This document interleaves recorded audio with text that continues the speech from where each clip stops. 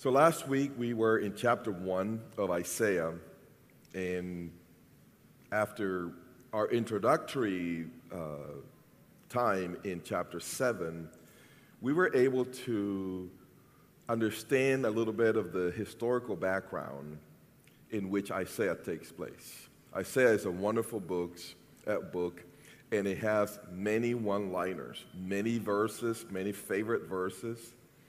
But unfortunately, we don't have a big picture, a historical context as to what was it that Isaiah was addressing. Today in chapter 2, so come with me to chapter 2. Today in chapter 2, we're going to continue to address what we started in chapter 1 and then in chapter 7. As you know, we're working our way backwards because in chapter 7 we have a clear picture of the historical context, an invasion from a coalition of Israel to the north and Aram being modern-day Syria. But there's a larger power looming, which is Assyria. So Assyria will be Babylon, it will be Iraq. And so as we come back to the first chapters of Isaiah, we begin to see the condition of the people of Israel. In chapter 1, we have a covenant lawsuit. God takes Israel to court. And he himself is judge, as we know, but he is also the witness. He is the one that brings accusations. But in this case, as opposed to our justice system, in our justice system, we are trying to find out who did it and what should we do to him or her. In biblical justice, we're trying to find out who was the person that suffered the loss or oppression and what needs to be done to bring restoration to that person. So that as God brings Israel to court, the purpose is not to determine punishment primarily. But primarily, the purpose is to restore Israel, to call Israel back to repentance. And we concluded it with that way last week, because chapter 1 ends with a combination of hope, promises of restoration, and then calls to repentance with a warning that if you do not, then judgment will come.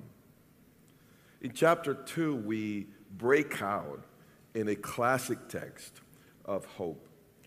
Isaiah is bringing things from the future to affect the behavior in the present.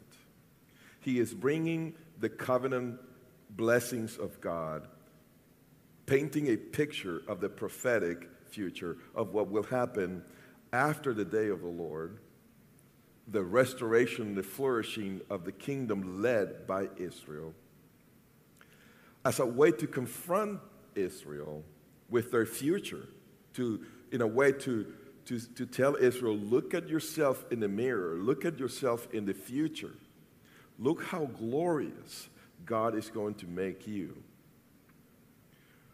Wouldn't you repent now and return to him? And then God will continue now opening this avenue of returning to him, painting a picture of the consequences that will come if Israel does not. So I'm titling, and I didn't tell the guys over there, I do have a title. I'm sorry I didn't tell you, so my bad. They put up with me. I have a title because in the second section of Isaiah 2, we enter into a theme. It's actually very appropriate. I didn't go out of my way, as you can tell. I'm trying to preach through Isaiah. But it so happened that in the second section of chapter 2, we have the Lord coming against this theme of pride.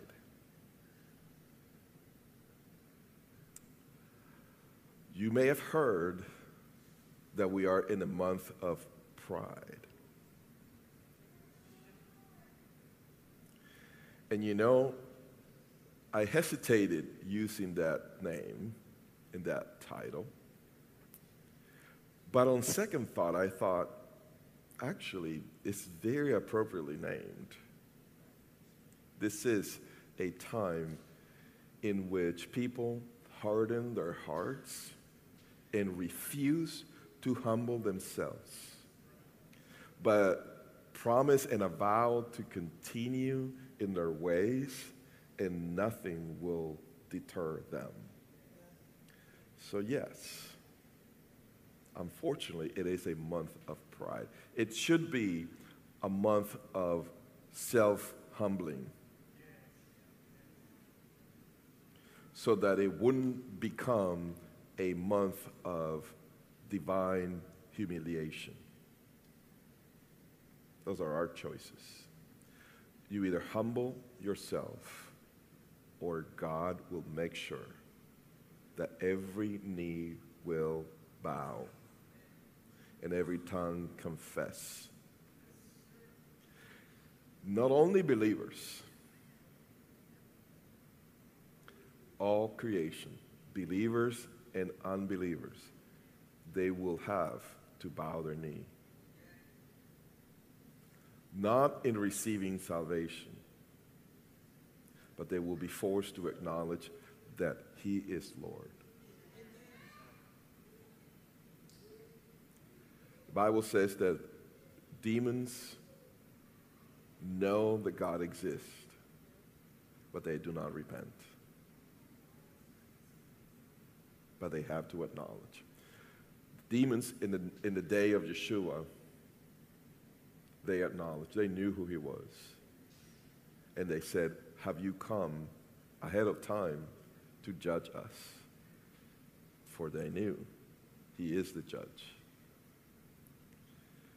So my title today is A Future Without Pride.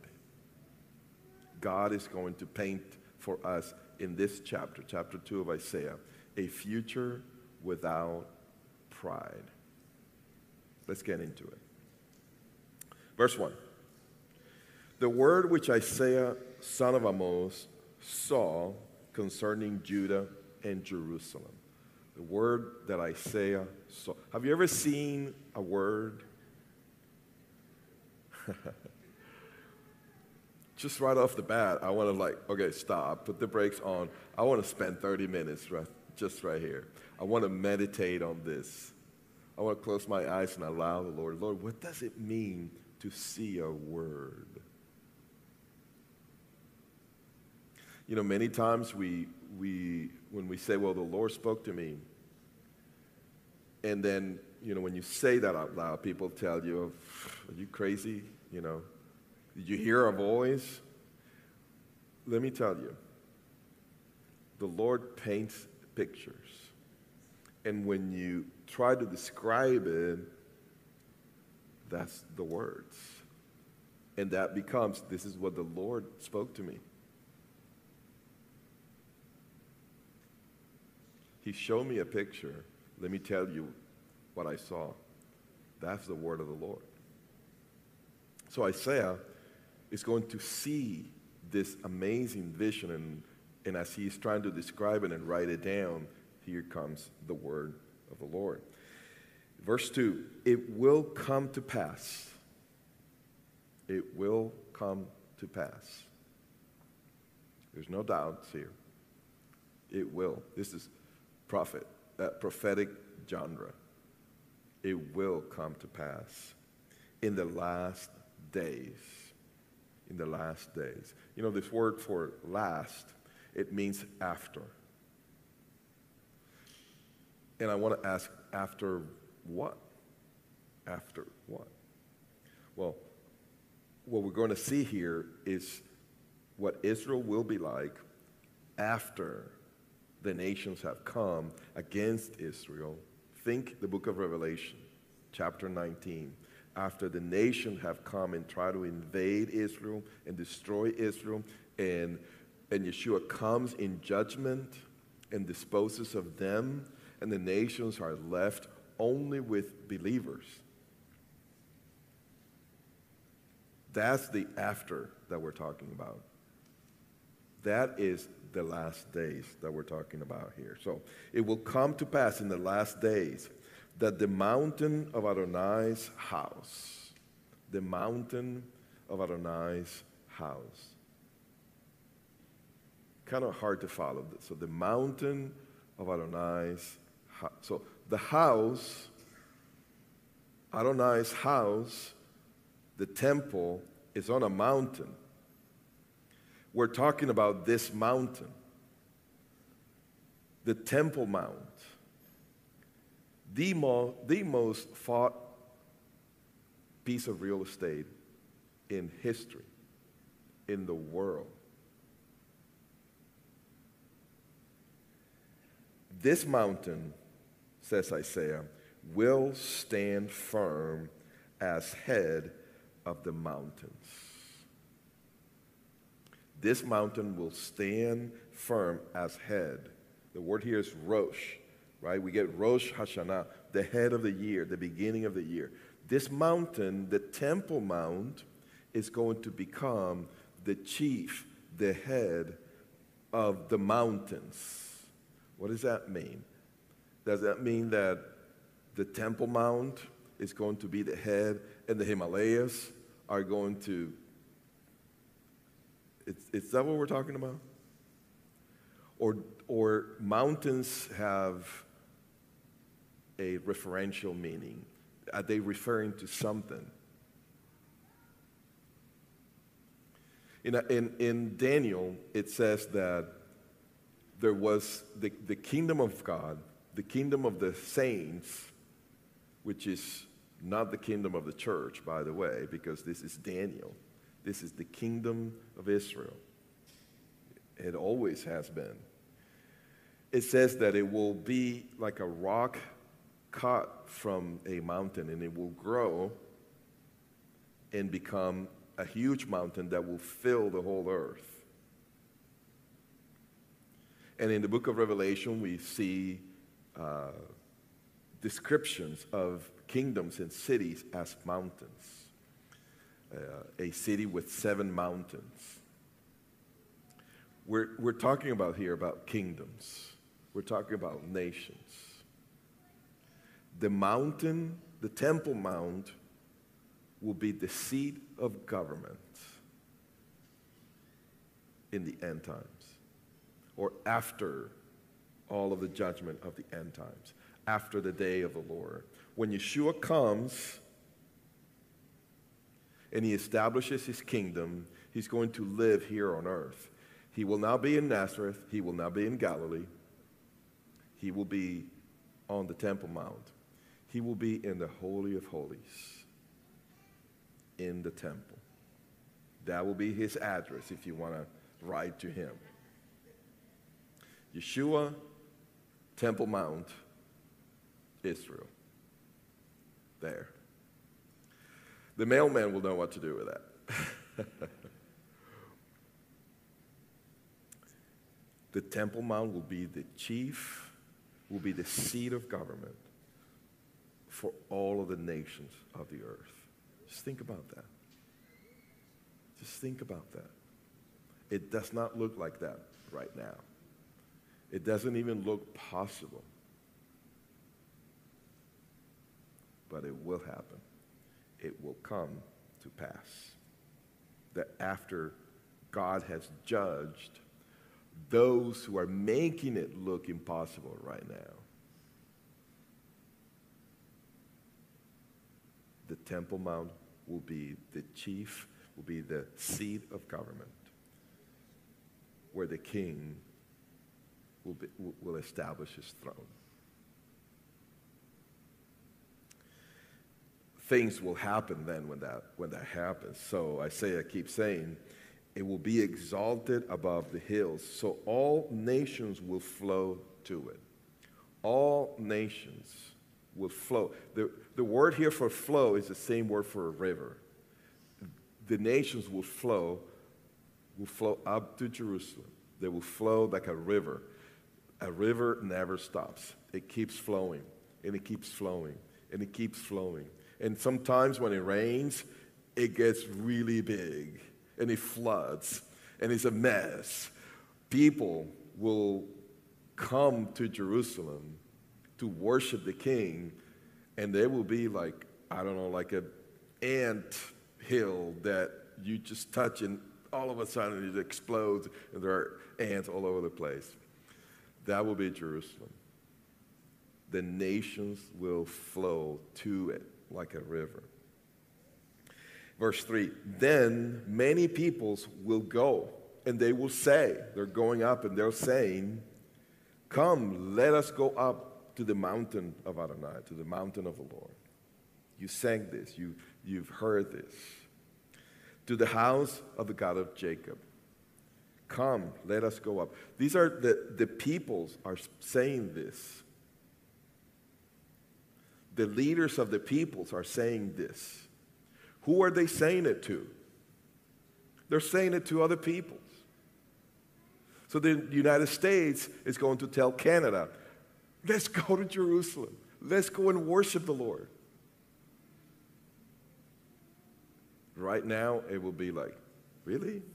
Biden will tell Trudeau, let's go and worship the God of the Bible, the God of the Jews? I don't think so. But after these things, in the last days, after God has judged all those who are against him, then these nations will have leaders that will say these things. Come, let us go up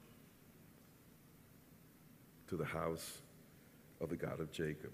Then he will teach us his ways. The word teach here, yara, is the root word for Torah. He's going to teach us the Torah. He's going to teach us his ways, how he acts.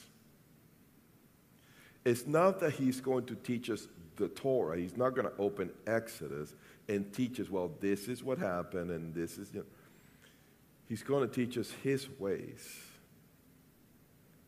Pretty much what he did, what we have in the Gospels, elevated to a limitless level, because there will be no one opposing him. He will not have to conceal who he is or what he's teaching.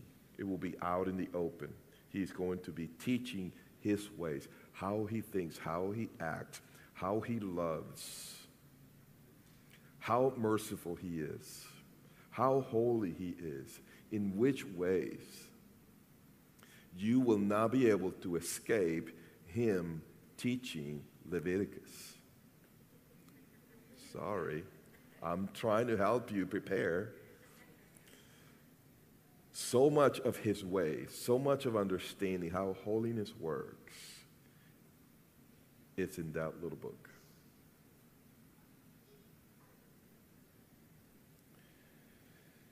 And then the words that we sing every week. For Torah will go forth from Zion, and the word of Adonai from Yerushalayim. Torah. Notice it doesn't say the Torah will go forth. It's not the Torah, it's Torah. No, I don't mean the pronunciation. I mean the article. You see, it doesn't have the article. It doesn't say the Torah will go forth. It's Torah will go forth. What's the difference? The difference is that it will be teaching. That's what Torah means, right? Teaching. Teaching will go forth from Zion. Teaching, instructions in righteousness, in holiness. Teaching will go forth from him, from the Temple Mount. He is teaching. And look at what it says in verse 4. He will judge. The word for judge here is one of those components of the Torah. We've talked about this. Maybe I haven't talked about this in a long time. The Chukim and the Mishpatim. This is the Mishpatim, the judgments. This is he will judge. So he will judge between nations. What does that mean? It means one nation has come up to Yeshua and filed a formal complaint, a lawsuit, complaining against another nation, saying this nation is rising up against our nation to do war, to invade our borders. No, I'm sorry. I didn't mean to say. Yeah, I didn't mean to say that.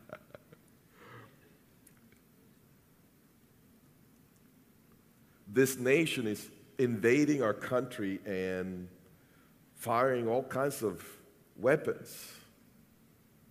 You know, would say Ukraine, for instance.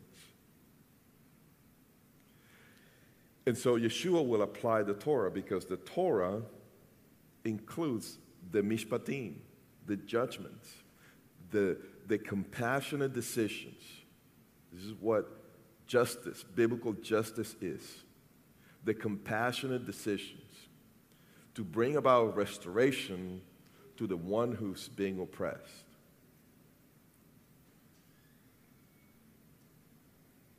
So we see here, he will judge between nations. He will decide for many peoples. They will beat their swords into plowshares and their spears into pruning knives. They're going to turn their weapons of war and they're going to turn into farmers. Guess why? Because they're going to have to pay restitution to those nations that they have wronged. And they need a strong economy to be able to afford the fees that Yeshua is going to impose on them, that they're going to have to pay to bring restitution, to rebuild, to do nation building. Right? We heard that phrase, United States, we used to engage in nation building. So we have to rebuild all of Iraq after we tore the whole thing down. Well, Yeshua is going to make the aggressor foot the bill. They're going to need a strong economy. You're going to have to turn to farming. That's going to be his decision, his judgment, his righteous judgment.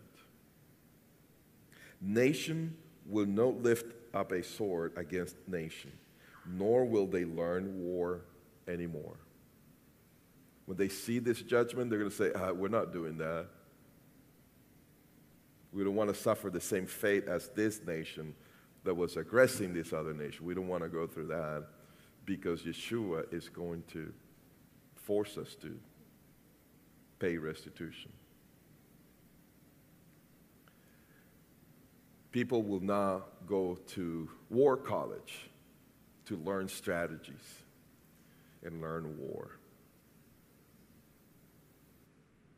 They will not need to defend themselves.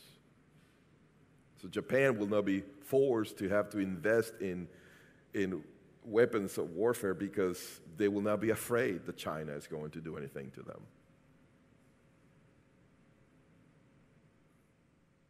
It's a great future. Impossible for us now. And the only way to get there is after these things, in the last days, after Yeshua comes and brings judgment on the current leaders of those nations who are making it look impossible for peace, for this kind of peace to flourish. He will bring true justice to the nations.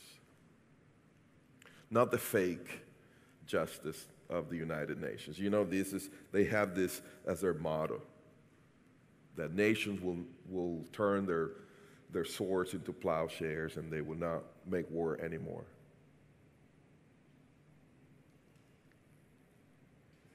And I want to ask, and what about what you are doing to Israel? You oppress Israel day and night. And only God is stopping them from coming to invade Israel until the day when God will not stop them anymore. And they will come, led by a guy named the Antichrist. And the nations will come to invade Israel and take over the Temple Mount, God's own throne. Because that's the throne that Satan wants. And the Lord will allow them to do that, to initiate that, to begin to manifest it, so that He can bring judgment on them.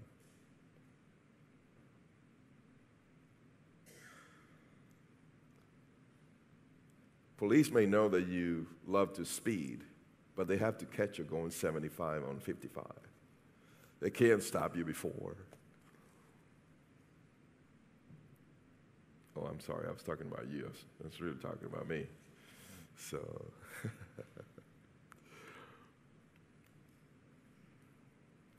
so God would allow all of this to manifest so that He can stomp it out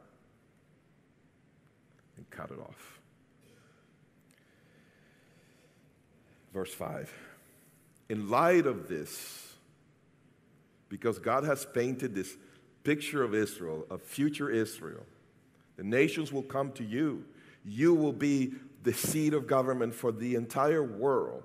In light of this, wouldn't you want to come and walk with the Lord? So he says, Isaiah says, come, house of Jacob. Let us walk in the light of Adonai. For you have forsaken your people, the house of Jacob. So Isaiah goes from exhorting Israel to praying to God. And in his prayer, he's going to reveal the reason why he is asking Israel to come and walk with the Lord. For, in verse 6, for you, God, have forsaken your people. And you say, well, I thought God promised, I will never forsake you, nor will I leave you. What does that mean then? Well, have you ever tried to talk sense into your children, and then you have to, or I'll let you do whatever it is that you want to do, and you're going to learn the hard way. Doesn't matter if they are 1, just learning to walk, or 21, and maybe in your case, 41.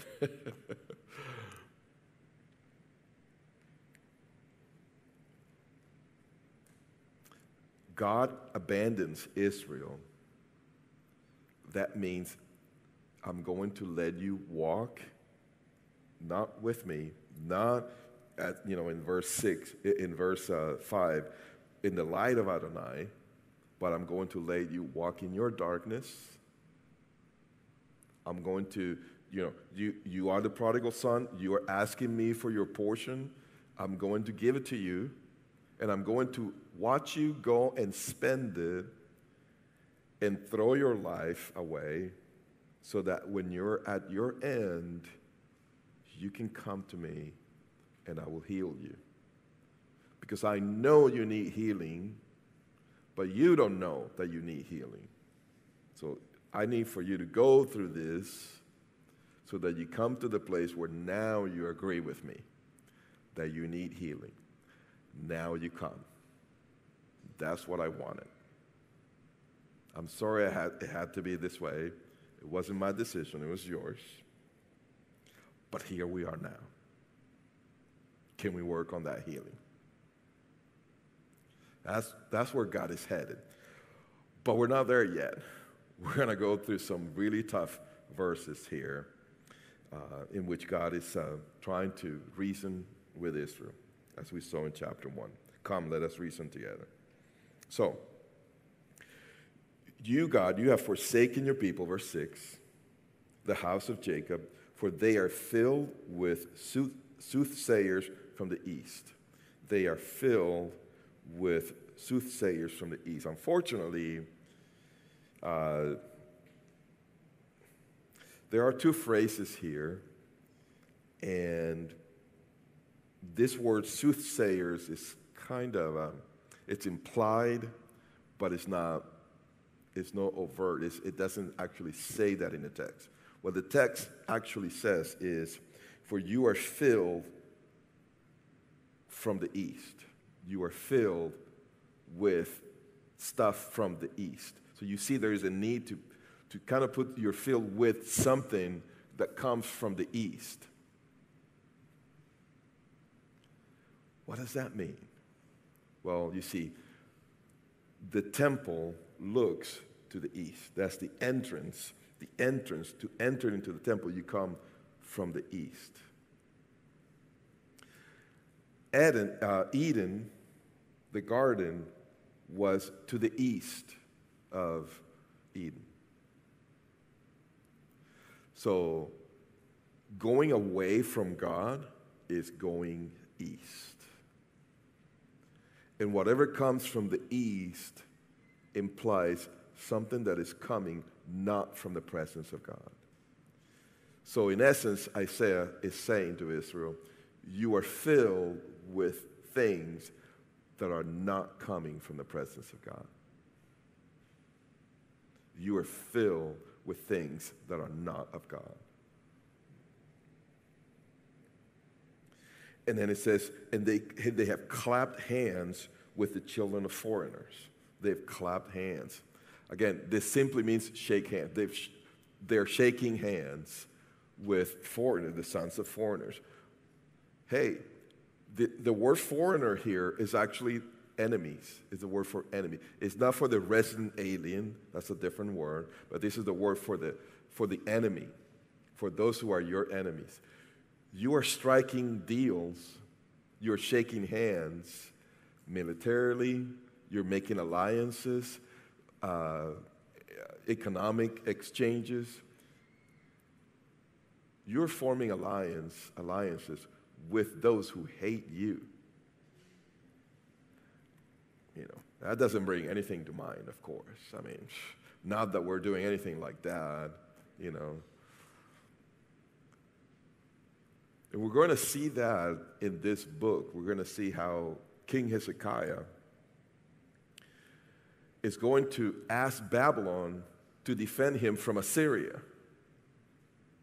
It's like, really? And he's going to show him the temple treasures. And they're going to strike a deal. I will protect you, buddy. And I'm going to get my hand on all that gold. Because guess what? Babylon is going to conquer Assyria and Israel and Jerusalem and have the whole pie. But that's for later. They're striking deals with foreigners. Verse 7. Their land also is full of silver and gold, nor is there any limit to their treasures. Their economy is good. They have a ton of money. They are printing money, by the way. That's what they're doing. And they're putting their trust in their silver and in their gold. They're striking deals to strengthen their economy, but ignoring God. Their land also is full of horses, nor is there any limit to the chariots. The Lord told the kings, Israel, you will have a king, but it cannot be a king like the nations. This king cannot accumulate horses and chariots. That's exactly what we see here. They are trusting in their military power. They're trusting in their horses and their chariots. Their land also is full of idols. That's the problem. They worship the work of their hands, what their own fingers have made. So humanity bows down as each one lowers himself. Pardon them not. When I took a course in my in my first master's degree in ancient church history. But then in my second master's degree, I took a course on contemporary church history, which really is American church history, beginning from before the colonial period. And something that struck me that helped me understand this nation of ours is that from the beginning, theologically speaking, as you know, the first generation that came on the Mayflower and such, they were Quakers, they were religious people, they made a covenant among themselves to form a Christian nation. But their children, the very next generation, began to move away from two things. From several things. They began to move away from the deity of Messiah. But the real reason is because they began to, they were reading about the Enlightenment and learning that man is not such a bad creature after all. So the first thing that they let go of was actually their biblical anthropology. You've heard of anthropology, the study of man. Well, there is a doctrine of man, of course, a theology of the origin of man, the sinfulness of man, the depravity of man. That was the first thing that we let go of. In the very next generation, not of the founders of our nation, but not the ones who fought for our independence, but way before that, the real founders of this nation, the ones who first came. The very next generation, they began to move away, and in essence, this has snowballed to this day. And the result that we have is that we are our own God. It is what pleases me that's important. It is my rugged independence. I can do.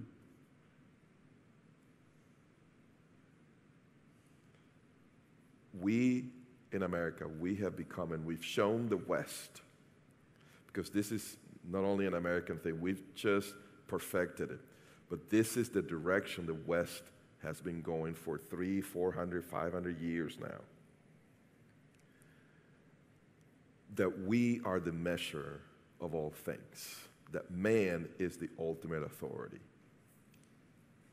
And that has moved us away and taking us now to the place in which we have our own truth, and I get to decide my identity. Don't care about reality. I am who I say I am. That is the idol of the West, and specifically the idol of America. Simply me. Definitely not the God of the Bible. That's pride. That's what the month of pride is all about. And look at the prayer of Isaiah, how it ends. Humanity bows down as each one lowers himself. Pardon them not. Do not forgive them. Do not forgive them. How unchristian. Do not forgive them, God. Have you ever prayed that? You wouldn't dare. Unless it's your little brother or your little sister.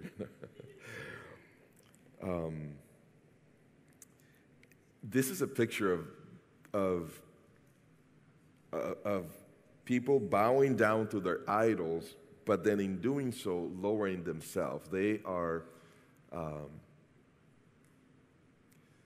degrading themselves in following what pride leads them to, it is self-degrading. And in Romans says they degrade their own bodies, and they don't even know it. But Isaiah says, Father, don't forgive them. What is that? Should we pray that way? You know, that's the best way you can pray. Here the word forgive, pardon, it means to lift. To lift up. See, lift up the burden that comes from going your own way, from becoming your own God, from going away from God. It brings a burden. Cain said to God, my punishment is too heavy for me to bear. And amazingly, the word punishment is the same word for iniquity. See, because iniquity brings a weight that becomes your own punishment. And so to lift up someone's punishment, to forgive them, is to release them from the heavy burden that their own sin brings upon themselves in the form of physical affliction, but also mental and emotional and spiritual afflictions. And it's saying, don't give them release. They need to live under this burden if they have any chance to repent. That's what Isaiah means. And in that light, then, absolutely, we need to be praying this way. Do not relent, God. Continue to put pressure on them so they come to the place where they repent. It's the best way we can pray for our country. Verse 10. Now Isaiah turns to Israel. He turns to the people. And he says some strange things. Enter into the rock and hide in the dust. He's telling people this. Enter into the rock and hide in the dust for fear of Adonai and the glory of his majesty. What we have here is a manifestation of God and his glory that if you are not in alignment with him, you don't want to face that. We see this in the book of Revelation. People will say to the rock, follow me, and it will not happen. They will not die. They wish to die, and they won't. They won't be able to take their own lives because God will preserve them alive so they can see his glory, his judgment, and take the full measure of what they have created. The man of haughty eyes is humbled. The lofty ones brought low. For Adonai alone will be exalted in that day. This is going to be repeated. This is verse 11, and it will be repeated in verse 17. Let's go quickly to verse 17. The pride of man will be humbled, the arrogance of men abased. For Adonai alone will be exalted in that day. There will be no pride. This chapter is painting a picture of a day, a future without pride. In the month of pride, this is the Lord's message to our nation.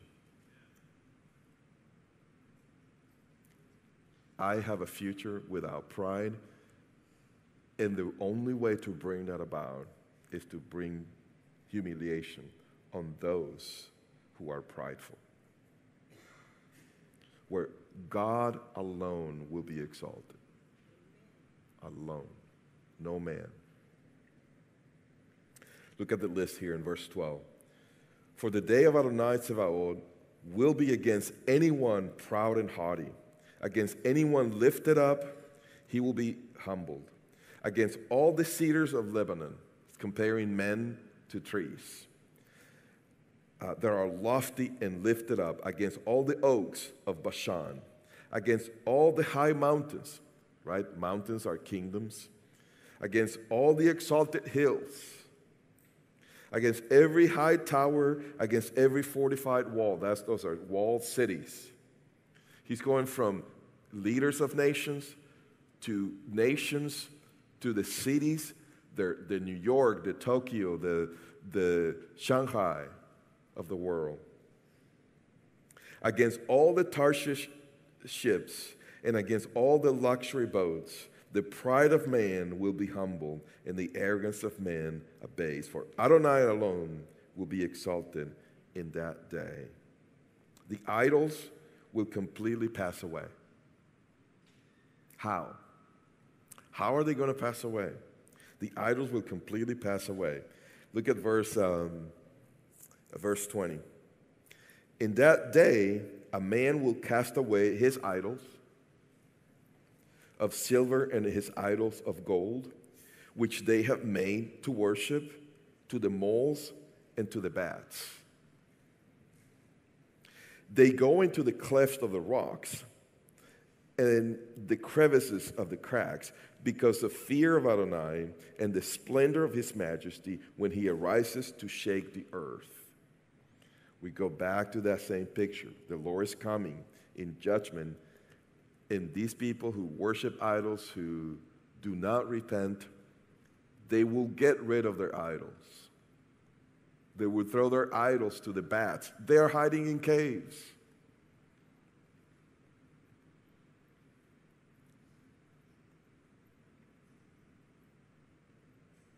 But they do not repent. Their heart is not turning back to the Lord.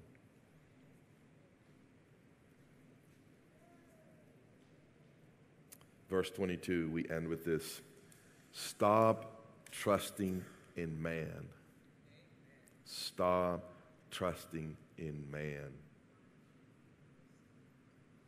Fix America. Fix your anthropology. Fix your theology of man. The self. Bring it down.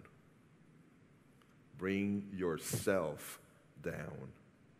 Humble yourself, or you will be humble. You will be humiliated.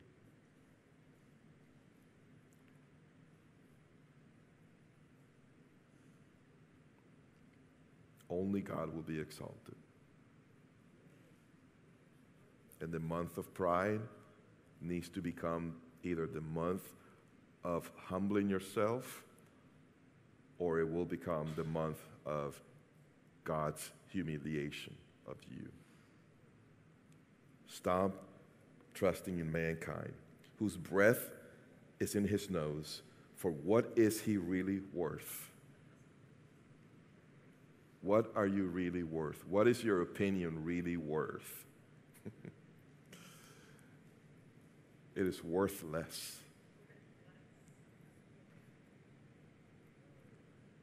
Seek God. Let us walk in the light of Adonai. Let us go up to the mountain of the Lord. He will teach us his ways. He will bring true justice.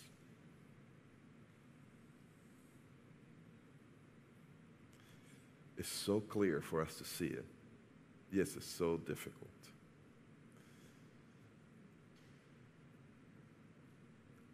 As we continue to develop into this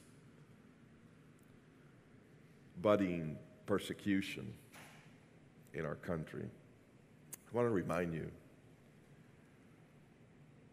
that the persecution that Israel faces and will face is infinitely greater.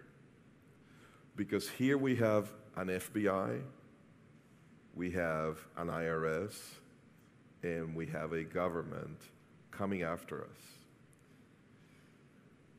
declaring that we are the real threat to democracy, your faith. But what Israel is facing is a government like that from all over the world coming against one nation. The name United Nations has a purpose. It's the nations united against Israel. That's their real function. And they will become unhinged through the violation of international law in the name of justice, of course. Justice in the name of injustice in the name of justice, because that's how we roll. It's called gaslighting.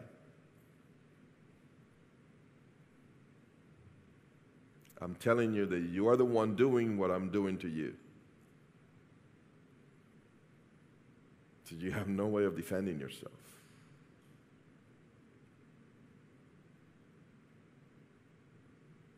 And all of these nations will become unhinged from justice, and chaos will reign, and there will be one that will lead them.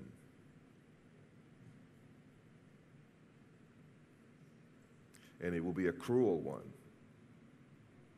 It will be one to whom they will bow down, and they will pay homage, because they will respect his religion.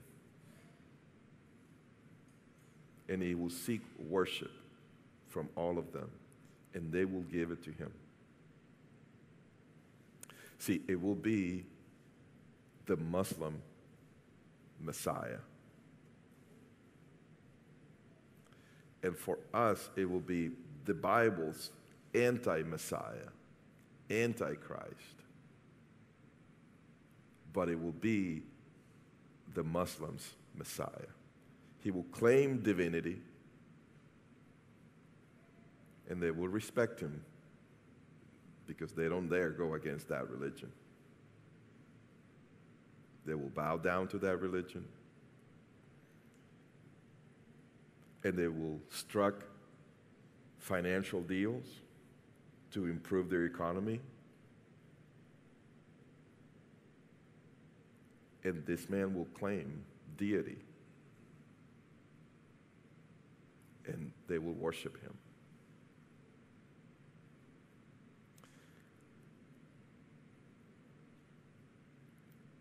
After God brings judgment to all of that, Jerusalem and the Temple Mount will be exalted. We have to hold on to the Lord, not to our own lives, not to our physical well-being and safety. If you lose your life, you will gain it.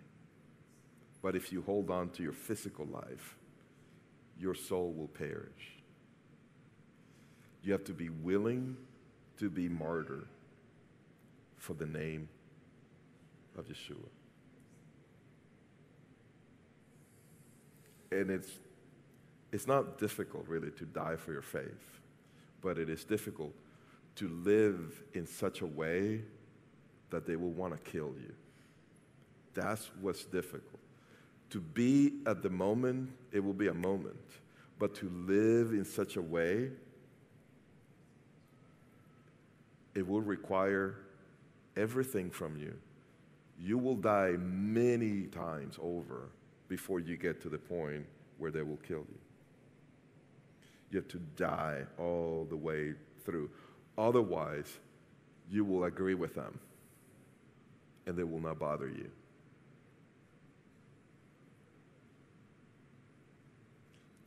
That's real. That has become real for us. And we pray that it isn't. It's not a decree. It can be turned.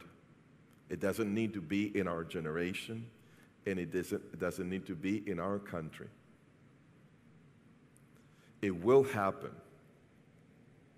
It better happen in spite of us, not because we helped for it to happen.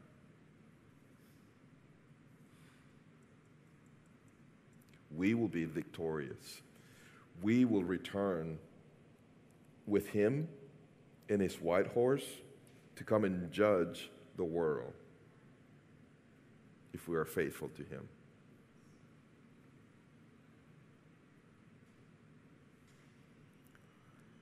And it will be a day without pride, well, when he alone will be exalted. This is also a picture of you. It's a picture of your future, that you know to hold on to him now. Just go ahead and die now. Because you will. You will. Either they kill you or you lose your life by giving in to them. So you might as well die. You might as well choose today, I'm giving up my life.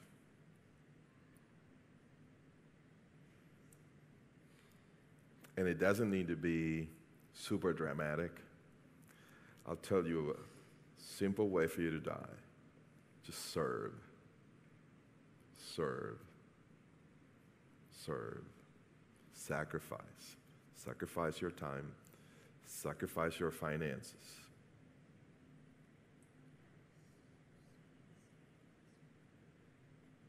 Sacrifice your body. Just give yourself to God. Take that self, that American self, as the true replacement theology that we have going on here. That we take me and replace him. That's the one we need to fight. Right, I'm talking too much. Let's pray.